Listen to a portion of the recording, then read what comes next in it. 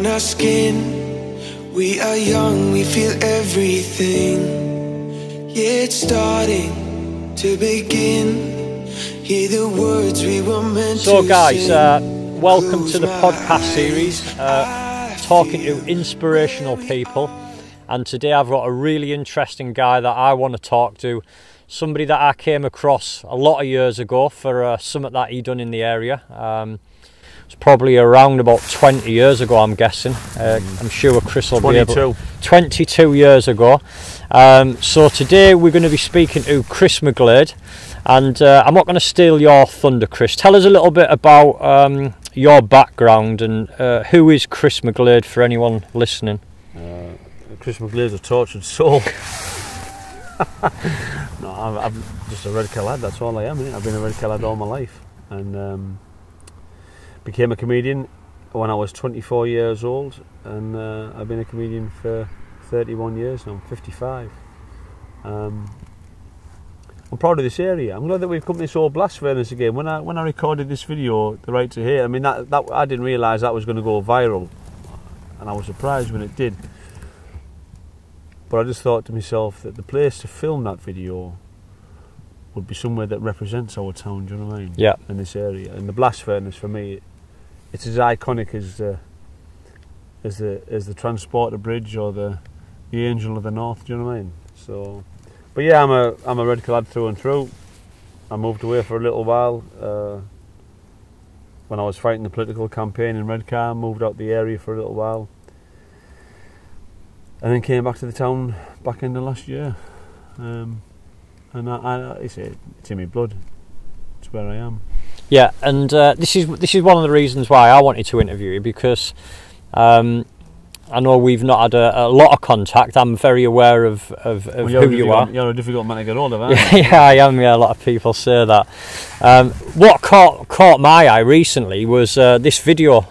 It ended up in my inbox by about 5 different people, so it was clearly getting shared about a lot. How many views has that had now? It had about 700,000 the last time I'd seen. I mean, I listen. It was a strange thing, right? Because your ego kicks in. You see. Like, I was coming back on the train from London in July, and up until that point, right, it had about maybe on YouTube, on my Northern Monkey channel, it had about maybe, I don't know, 2,000, 2,500 views. And now I did this radio interview in London for me to promote my show, my new Edinburgh show, Forgiveness.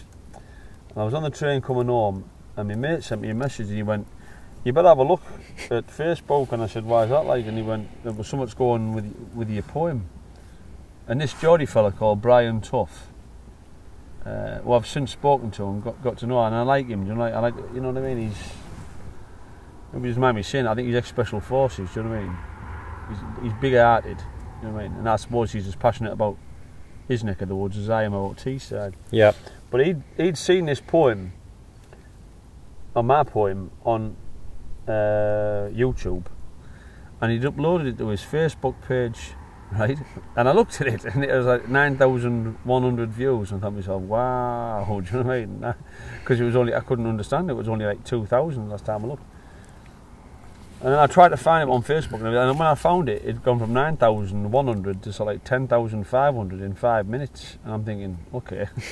By the time I got off, it was nearly 20,000. So the last time I looked on that one Facebook page alone, it had over 900,000 views. But then it's had like 40 odd. Well, the last time I checked on LinkedIn, somebody liked it on LinkedIn, and it had the last time I looked on there a few weeks ago, it had over 50,000 on LinkedIn. And then on other Facebook pages, it's had like 20s and 30,000s. And I don't know how many on Twitter. I don't know how to monitor that on Twitter. Do you know what I mean? I'm a total technophobe, so I wouldn't have a clue. So I would have said it's probably had like, at the moment, it's probably had like 1.5 million views, if not more. Do you know what I mean? It was interesting because, and I got to tell this story, right? Because this like tells the state of our nation, right? This person, I'm not going to, because they didn't want it to be made public, but this person, when it all started to roll with the poem, The Right to Hate, this person got in touch with me from Northumberland, and they said something really funny happened. And I said, what was that like? And they said, well, I'm not going to say where this person worked, but they worked in like a public place, like a shop. And this doctor came in, right? And they said, this doctor said, have a look at this, right? And everybody in the shop gathered around this doctor's mobile phone. And the doctor showed everybody in the shop, all the lasses working there, the other people, my poem, The Right to Hate, right? Because I thought it was absolutely fantastic. And I said to this woman, this person, can I use that? Can I tell that story? Because that story for me said a few things, right? It was like when they told me the story, and this doctor said, no, you know, I don't want this to be made public because me agreeing with this man, you know, could affect my job. Yeah. Right? As a doctor, just for having an opinion. And that kind of like, really, like, it spoke so much to me and it said so much to me, because when we're in a situation, right, where you aren't allowed to express yourself or express your opinion, right, without some kind of penalty, without being either forced to apologise or sacked or hauled over the coals in front of your employers and so on and so forth, right, then we're not living in a free society. Yeah. And I thought to myself, well, hang on, I've got 5 grandkids here. Do you know what I mean? Yeah. I've got 5 grandchildren in my life. And I thought to myself, if that's what it's like now, if we don't have, I mean, it was like a scene from a wartime. When this woman told me this thing, right, this story, I got this like little picture in my mind, like little scene in my mind's eye, one of those old black and white war movies where, you know, like partisans or the French resistance are sharing like seditious material in secret in case the Germans or the Gestapo find out. Do you know what I mean? All gathered around this mobile phone. Oh, look at this, look at this. It's like a secretive kind of thing. You know what I mean? And I thought to myself, we're not in a free country, and if that's what it's like now, what's it going to be like in 20 years when my grandkids are 25 and 22? Yeah. 21. Do you know what I mean? So what is the poem? Tell us what the poem is and why did you? And before I forget, are we okay to put this poem at the end of this interview? Listen. But I mean, for me, the poem, for me, was a rally against the political correctness, which I see is like, it's like a part of a creeping fascism, not just in this country but in the world. You know, we're told by the exponents of political correctness and those who are in agreement with it that it's there to protect minorities. As far as I'm concerned, it doesn't protect minorities at all. What it actually does is it creates resentment, it creates anger, it creates tension. Do you know what I mean? Yeah. Even people who are supposed to be the beneficiaries of political correctness, you know, people of colour or gay people or whatever, right? I've had conversations with people and they say it doesn't protect anybody, you know? Yeah. And it's a way of stopping people, it's a way of curbing free speech. It's a way of getting to the point where we are now, where our politicians are running wick and doing what they like. And, you know, you've got to watch what you say in case you say something that's like, I mean, how can I say it? They could call something. You could criticise an MP because they're ignoring 68% of the constituents who voted to leave, right? And if you think that's a sly dig at our MP, yes, it is. Anna Taylor, you're an absolute disgrace. 68% of your constituents voted to leave the EU in the biggest democratic vote that this country has ever seen, and basically, in you going against the majority of people in your constituency who took part in that vote, you've just like stuck 2 fingers up at them. And so we're in a position now where, and it's called hate speech, you know, having an opinion that doesn't sort of fit with these people in authority, now can result in you getting a knock on the door from the bobbies. So suddenly this thing of protecting minorities or protecting this or protecting that, right, is suddenly now protecting the corrupt, aren't they? Our MPs this week have been exposed as being corrupt, and this political correctness, this curb on our free speech, right, this speech that basically carries a penalty if you say things that other people don't like, right, is now protecting these people, right, who are in Parliament and they're just running wick. I mean, that's a good thing with Brexit, right? And this is the thing that I like with Brexit, because like Brexit has completely exposed, right, the fact that our politicians don't represent us, right? And it's exposed that we don't actually have democracy. We have the idea of democracy, yeah, you know, and it's a great idea, but Brexit this last week, right, has shown that we don't have democracy in this country, and it's also shown that our politicians are in the pockets of the same global corporations who control the EU. So why do you speak out? Why, like you're saying there, why do I speak out? I'll tell you why I speak out, because I've got 5 grandkids, and I don't want them, right? I mean, I'm old and fucked. I'm 55, do you know what I mean? I've had the best of my life. But I don't want my grandchildren to be there to grow up in a world, right, or certainly in a country whereby if a doctor hasn't got the right to stand up and say, I agree with this man's poem, right, and he does that, and he can't do that now, what's it going to like say? What's it going to be like in 20 years' time? And that's we don't have a democracy anymore. We don't have any real freedoms anymore. People believe that we have, but we haven't. And I'm doing it for my grandchildren. I want them to be able to be governed and ruled, or not ruled, but governed and represented by the people that we elect. That's the issue. Do you know what I mean? These people that we elect to represent us. We don't elect them to represent some global corporation who's lobbying the EU via 33,000 lobbyists every day to get the best deal for them. So tell us about this poem then. That what was the meat of the poem? What was the main things? The thing is that the poem. I wrote the poem.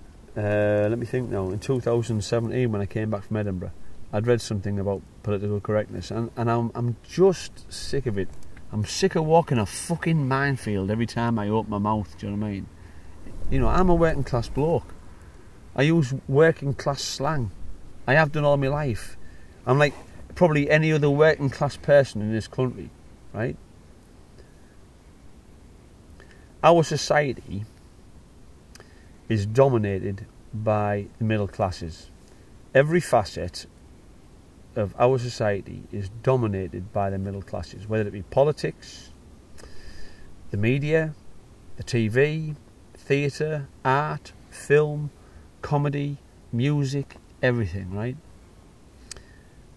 And they all have this same middle class, liberal outlook on things, right? They don't understand working class people.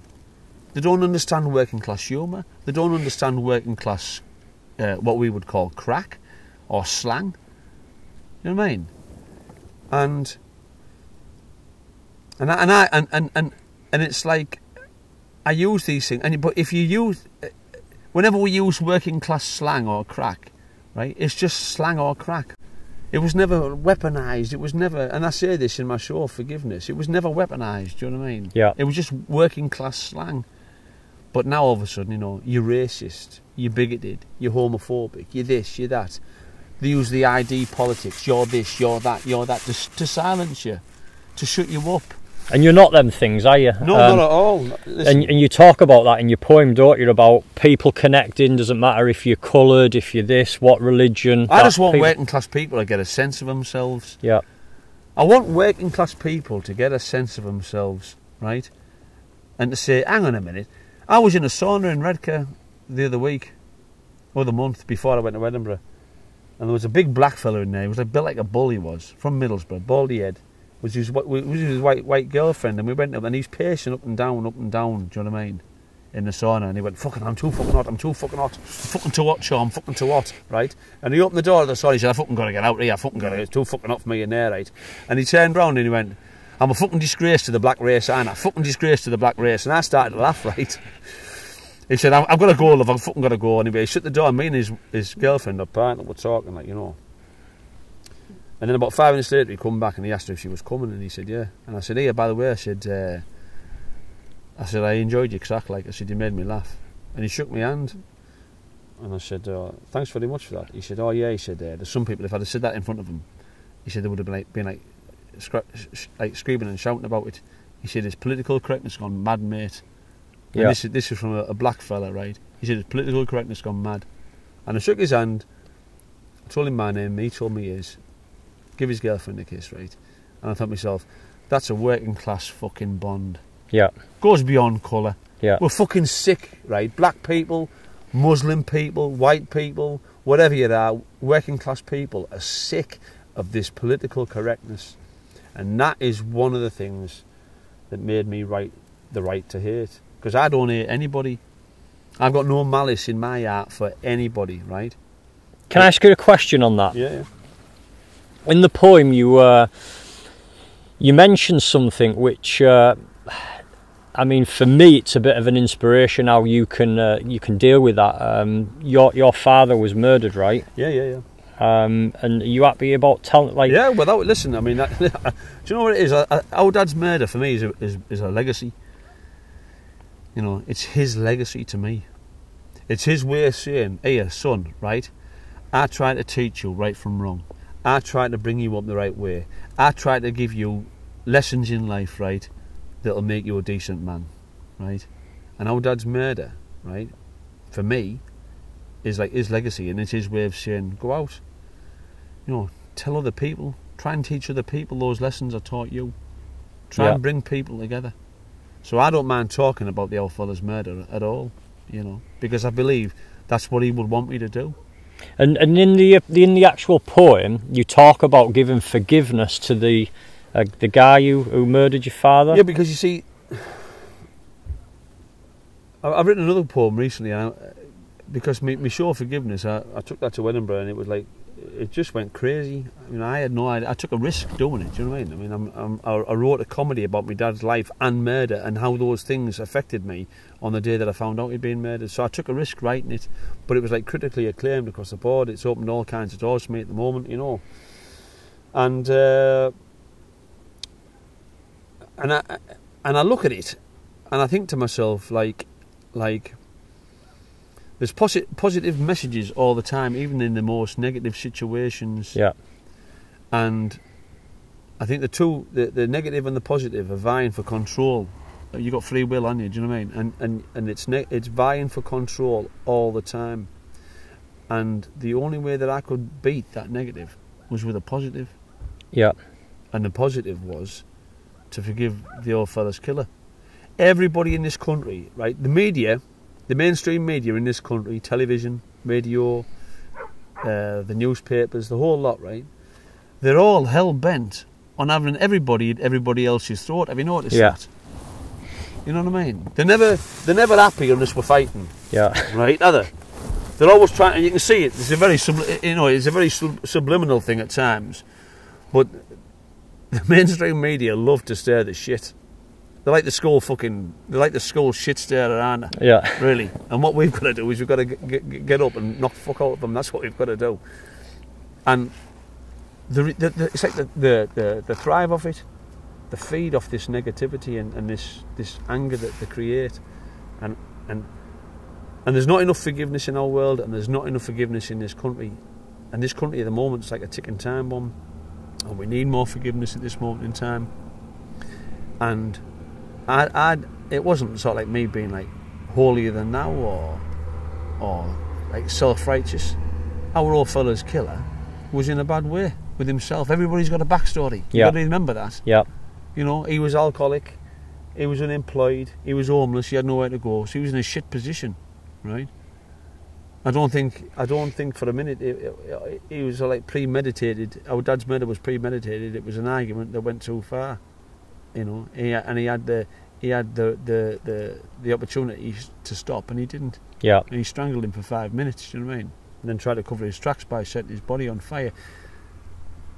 So he wasn't in a good position, and I appreciated that. Yeah. You know what I mean? I know that he'd taken my father's life, but I understood that he wasn't in a good position. Yeah, I believe, and there's something that I say that hurt people. Yeah. which is exactly that thing that. And you see, and this is now I'm glad that you said that, you see, because I was faced with two choices. I believe there's like two spirals in your life. There's one that goes up and there's one that goes down. Like, you know what I mean? It's like you can get carried up or you can get carried down. And if you get on that negative spiral downwards, then you become a hurt person. Yeah. And I wasn't prepared to let the man who murdered my father end my life. Yeah. Because I have people that love me. Do you know what I mean? I mean, at the end of the day, Dad's murder, the collateral damage from that was my marriage, because I went into a dark place for a while, lacking in motivation and stuff like that, and it put a pressure on my wife and I's marriage, and we ended up splitting up. So it did have a bit of collateral damage, but like, I got a daughter, I got grandchildren and stuff like that. Do you know what I mean? Yeah. And I tried to stay on that positive spiral up, because I didn't want this bloke to end my life too. I said in the newspapers at the time, his life was ended. Yeah. You know, because he got put away for 18 years. Yeah. But it's just about rising above, and I stayed on that spiral upwards, and as a result of that, my life's moved on in a positive way. Yeah, and there's something that, like exactly what you've said there, that something that I talk about, that in life the most important thing is not the thing that happened to us, it's how we respond to the thing that happened to us. It's like, that's what I say in my show, Forgiveness, that your life is a series of moments. Yeah. That's all your life is. It's a series of moments, good and bad. And it's how you deal with those moments in that moment that matters, right? Because once you've dealt with them and you've lived them, the history, and nothing in this will be history. This moment now is just gone, you know. And they're history, and you can't bring them back. Yeah. And our dad was a forgiving man. I'm not going to go into it too much, because I mean, I'm hoping that the show goes on tour anyway. There's people now trying to make that happen, but Dad was a really forgiving man. He forgave people all his life, and like I say, for me, that was part of his legacy, because I knew in the moment I decided that I was going to forgive our dad's killer, it's what our dad would have done himself. Yeah. And have you made jokes about that now? Yeah. So you actually... Well, I just tell the story. Yeah. Forgiveness is a story. Yeah. You know, it tells the story of our dad's life, his working class background in multicultural Middlesbrough. Middlesbrough's always been multicultural. Yeah. Because it's a port and a dock. It's always had an immigrant population. So I tell his life story about growing up in that, you know, from an Irish Catholic background in Middlesbrough. All the way through his life, meeting our mum, their divorce, you know, and all of that, my life with them, the domestic violence side of things, and how all those things kind of like, and our dad's irreverence and his own PC humour and his big heart and everything else, how they all came to the fore on the day that the police told me that he'd been strangled to death and set on fire. Yeah. And then I tell the story about the court case and everything, which was, I mean, we had a laugh during the court case. You'd never believe that, would you? But we did. Our family, and that's our family, you know. I wouldn't change my family's sense of humour for anything. But I think that's something from this area in particular. I mean, people say to me, it's... we just had the crack. Yeah. We just had the crack there, right? And this is no disrespect to anybody from Newcastle or Sunderland, right? And I know there's a rivalry between the Borough, the Mackhams and the Geordies, right? But at the end of the day, Middlesbrough humour, right, is the absolute best, right? And for me in part, especially in Middlesbrough, yeah, everybody's so quick-witted, aren't they? Everybody, they're just up for the crack all the time, and I love it. It's like Liverpool, isn't it? Liverpool is the same. Yeah. Our dad always used to say to me, son, the best humour, right? The best humour is always born from adversity. And whenever you've had like hardship, whenever you've had people suffering, right, that's where the best humour, the best comedy comes from. Some of the best sitcoms, you think about some of the best sitcoms, right, and they've always been set in really like deprived situations. Do you know what I mean? And that's something that I've experienced a lot in the military. Military lads can be shot, blown up, and they're laughing. Someone's lost the leg, and someone will still make a fucking joke out of it. It's but I think that's what gets you through situations. I went to like this that. gig on Saturday in Cheshire. It was for this young disabled kids football team, and there's about 120 people. I was in Cheshire, and before the gig started, I was working with Lee Sharp. Lee Sharp was there, and it was just a bit of a curry and rice and stuff or whatever. And then the speakers, Lee Sharp and me. Before that started, this bloke came over, this scouser, and he said, "Oh, like, you know, as your agent, give you the heads up on the gig." And I says, "Well, it's for cancer." And he went, "No, it's for this disabled kids football team." He said, "We've sat them round the front." He said, "The parents never get out to socialise really very much because, you know, they've got disabled kids to look after. So it's like a way of them getting their hair down, letting their hair down. But some of the young people are here, like, and there's people in the room with cancer and all this. So no disabled jokes tonight." I said, "Right, all right then, yeah." I got up there, right, and I absolutely fucking levelled them, right? I absolutely levelled them. I was having to go at this woman with a crutch and all the rest of it, right? And they were screaming, laughing, right? All working class people, by the way. Yeah. Right? And after the gig, this woman came over whose crutch had been used and taken the mickey out of, right? And she said to me, "Do you know what it is?" She said, My mum died in March, and I haven't laughed at anybody or anything for 5 months, and you're the first thing to make me laugh. And I was like, fucking hell. Yeah. And I said to this bloke afterwards, I said, at the end of the day, why shouldn't you tell jokes about disabled people when disabled people are in a room? If your art's good, right? Yeah. If your art's good and your art's in the right place, why shouldn't you tell jokes about people with cancer or disability or whatever, right? Don't they deserve to laugh? Yeah. Don't they deserve to be included? Yeah. And this is what political correctness does. Yeah. Do you understand what I'm saying? I've Yeah. gone around the houses, but this is what political correctness does. It doesn't protect people. It doesn't include people. It excludes people. And I can tell from the way that you're getting emotional now that this means a lot to you. What is the message why are you emotional there? What is your message? What is it? I'll tell you why I got emotional there, right? Because financially I'm knackered, right? I am knackered, I'm not going to lie to you, I'm knackered financially. I haven't got 2 pennies to scratch my arse on, right?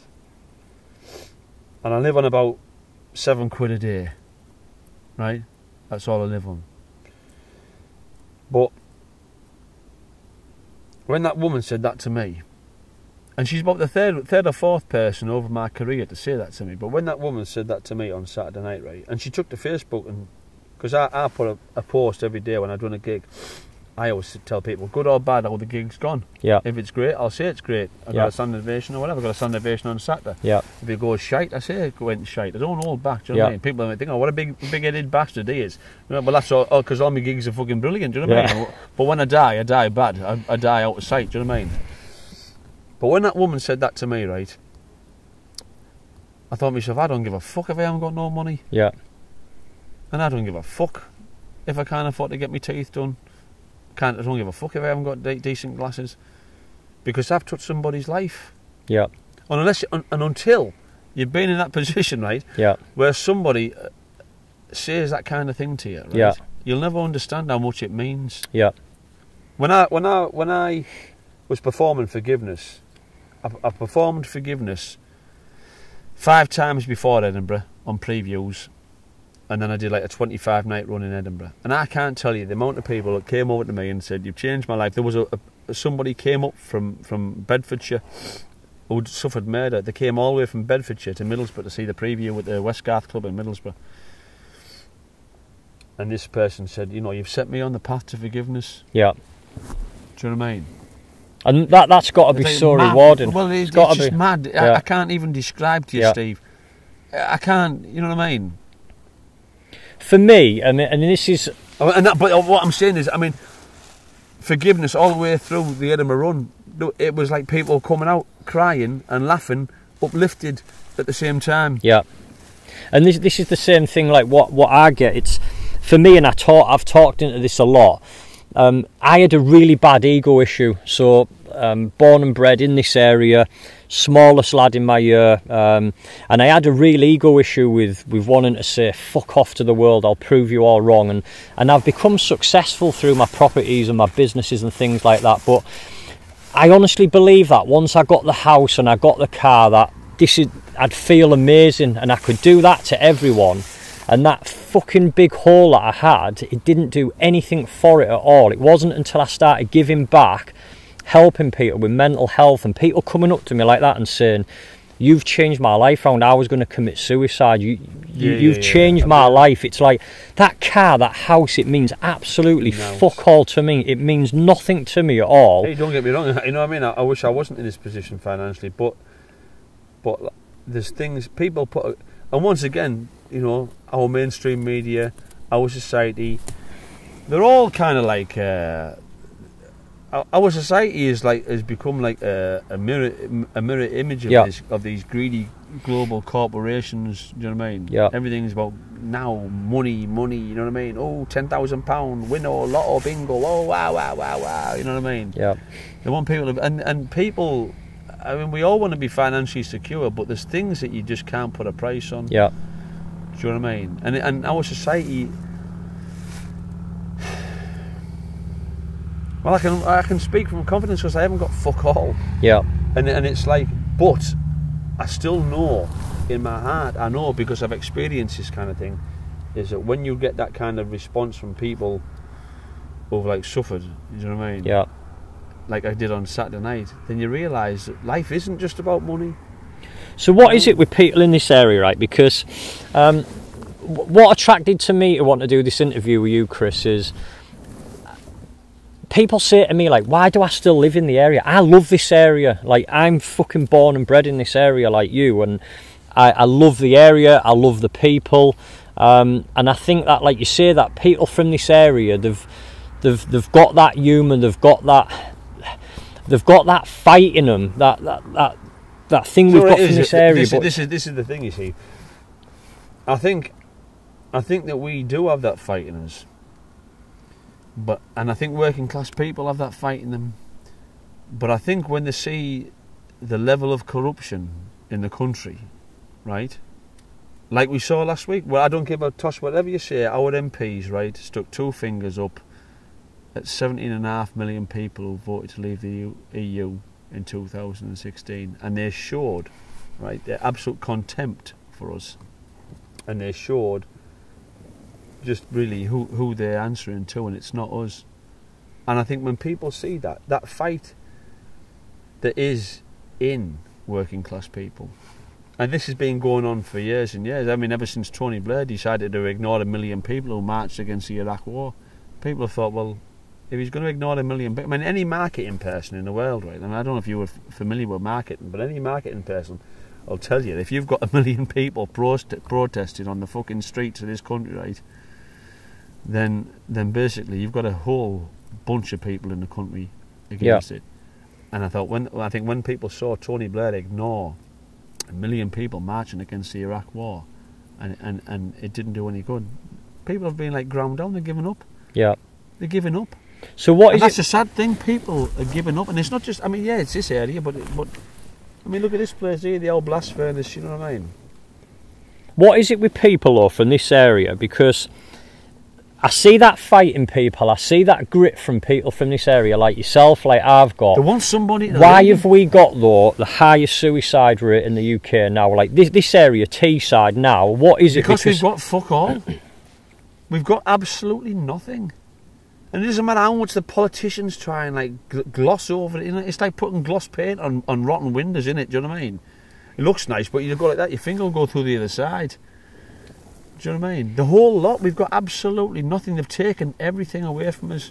We were having a conversation here before we started this, and I said, you know, we lost in the 80s, 90s, lost like 40,000 jobs in the steel industry. You know, I mean, that's like the first day of the Somme.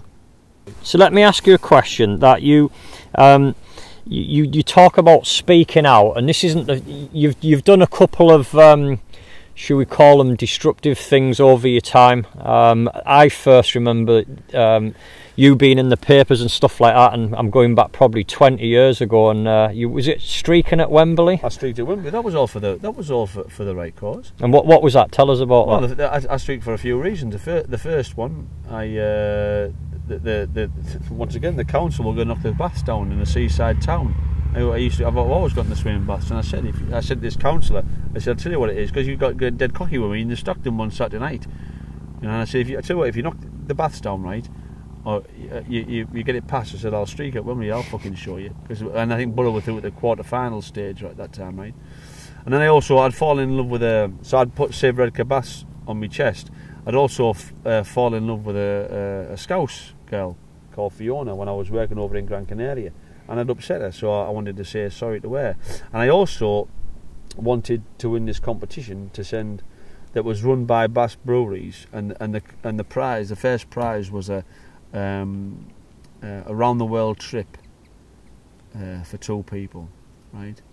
And I said, I thought to myself, well, I could win that and send 2 young people who've got cancer, right, on a round the world trip before they die, right? And then when Bass Breweries found out what I was doing it for, they said, well, rather than do that, they probably wouldn't have the energy or whatever to do that. If you win the prize, then we'll give you an all expenses paid trip to Disneyland, Florida. And basically, you had to get most media publicity with a inflatable yellow space hopper to win this competition. So I decided I would take a yellow space hopper on the pitch when I had my black steam stockings and suspenders on, right, and my Dr. Martens when I was streaking. So I did 3 things.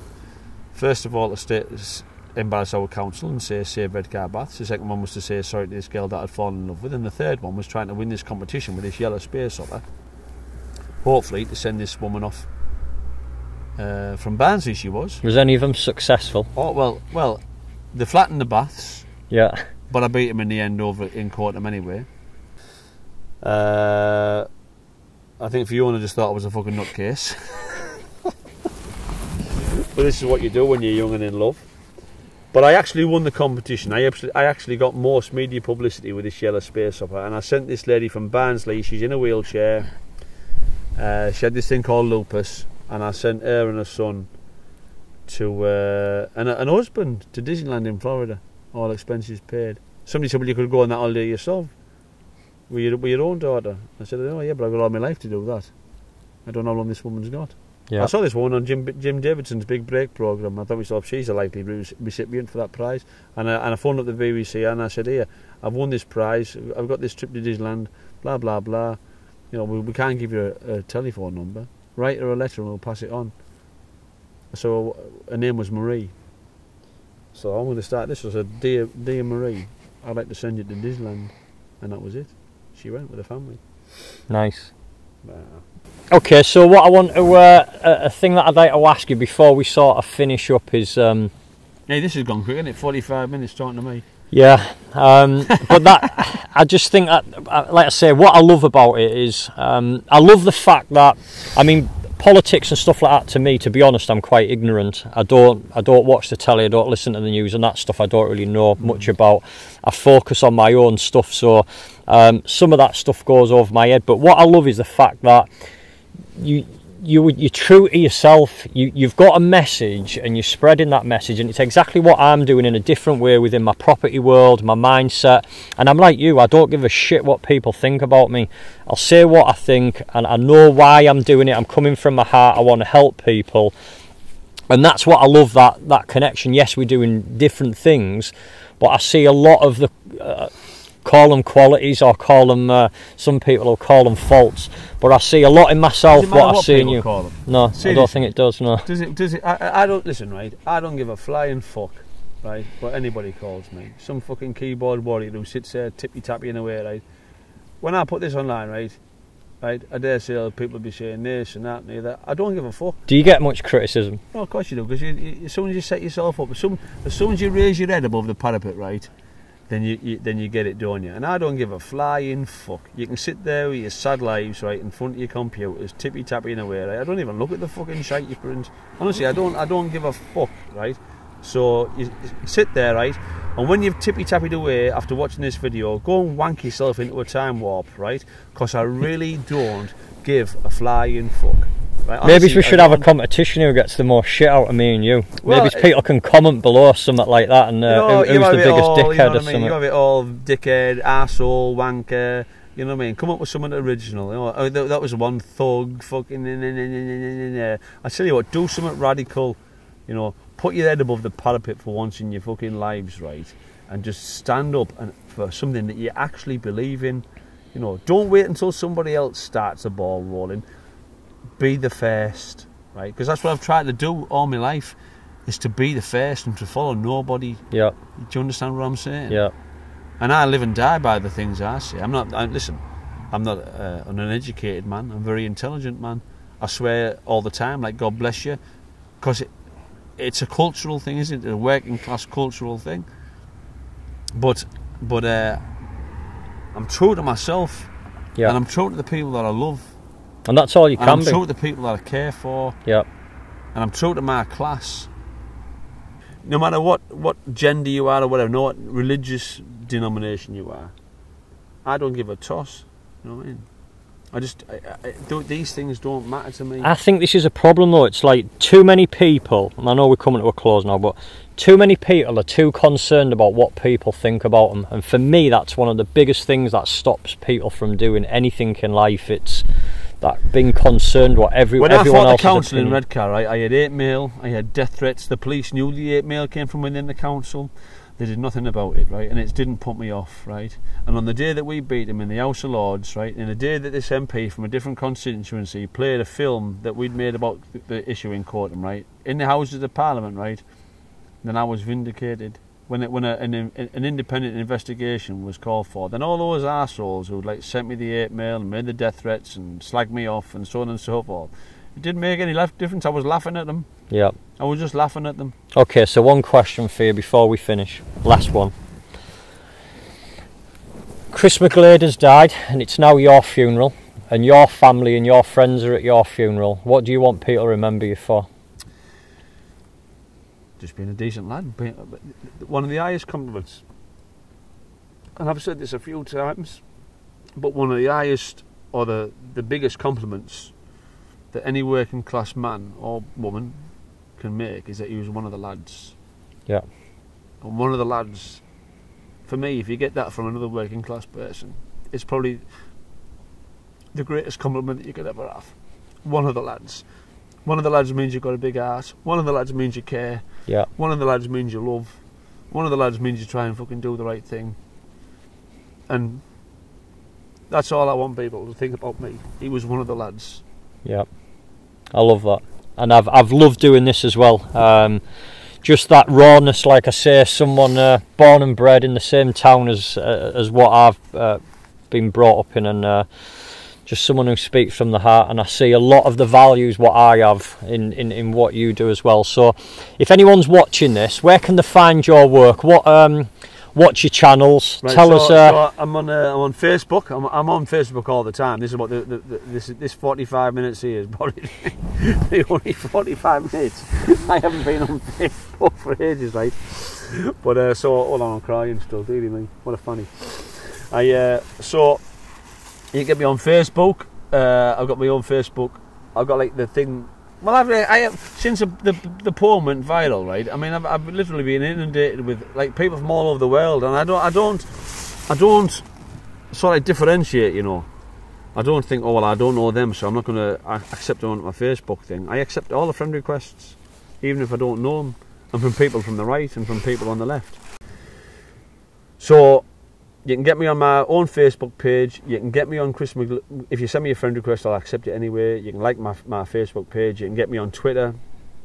I think my thing is Christopher MCG8. You can get me on that. And what about the tour? Have you got any more tours? You've just recently done something. There's a guy there, international tour promoter. He loved forgiveness. trying to get a tour sorted, trying to get a tour of America sorted, which would be great. But you can also find me my YouTube channel, which is the Northern Monkey. If you like that, subscribe to it. Northern Monkey YouTube channel. Hopefully this video will go on there.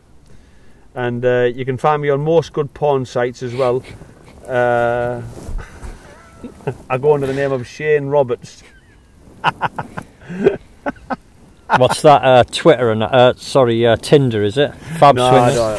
Actually, when I last split up, I went on Tinder and it was a fucking freak show. Lord, honestly, some of these women that were, I know this sounds awful, but I mean, Tinder is like full of sad, lonely, miserable, fucking depressed, ugly people like me, right? Right. And I looked on this, but even as unattractive as I am, right, some of the women that started to like send me, I think as you swipe right for like and left, well, some of the ones I was looking at my screen and thinking, I hope those cracks are on my fucking screen.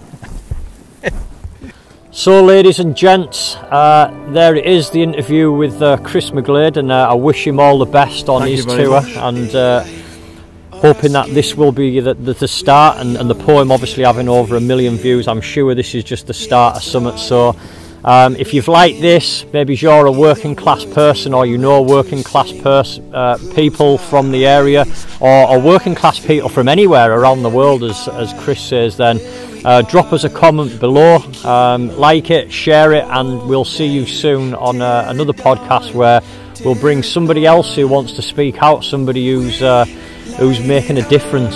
Thank you, Stephen. No more fear of hiding. Stay where we are. We're the ones we can bring.